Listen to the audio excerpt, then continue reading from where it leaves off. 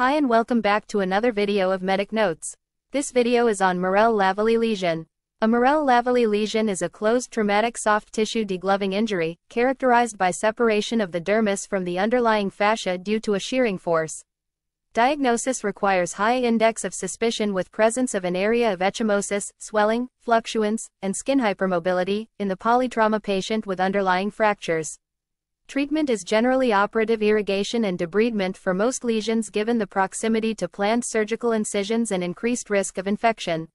For its epidemiology, it is present in up to 8% of acetabulum fractures, most often along proximal lateral thigh, in the paratrochanteric region, and to a lesser extent gluteal, lumbosacral, and abdominal areas.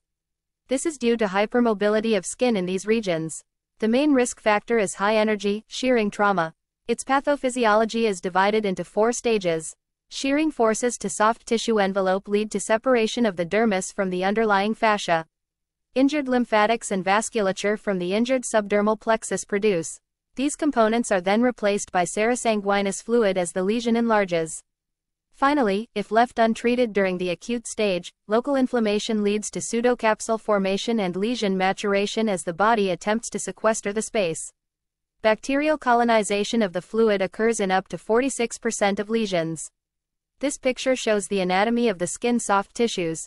Morel-Lavallee lesion develops deep to subcutaneous fat and superficial to deep fascia. For clinical presentation, there should be high clinical suspicion for a MLL in a polytrauma patient with a high energy mechanism. The symptoms are often minimally symptomatic or marginalized due to underlying distracting injuries or patient body habitus. Up to 33% of lesions are missed at the time of index evaluation. Chronic lesions may lead to cosmetic issues. For physical exam, on inspection, there is ecchymosis, swelling, fluctuance, and skin hypermobility. Skin discoloration may not be apparent until several days later. For neurovascular, the key indicator is paresthesia of overlying skin. For imaging, radiographs should be done to evaluate underlying proximal femur, acetabulum or pelvis fractures. And it may show soft tissue swelling. CT scan is used to measure size of lesion to determine management, and soft tissue windows will show slice of fluid within fascial plane. Ultrasound will show a hypoechoic space superficial to fascial layer. These are some pictures of CT scan showing the lesions pointed by the arrows.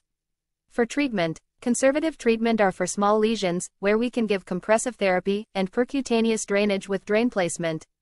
Operative treatment is needed for larger lesions, such as single incision or dual incision irrigation and debridement, and open debridement with resection of the fibrous capsule. For complications, recurrence is the most common complication. It occurs up to 56% in patients with non-operative management and 15 to 20% in those with open debridements. Other complications are pseudocyst formation, skin necrosis, and perioperative infection. That's all for this video. Thank you.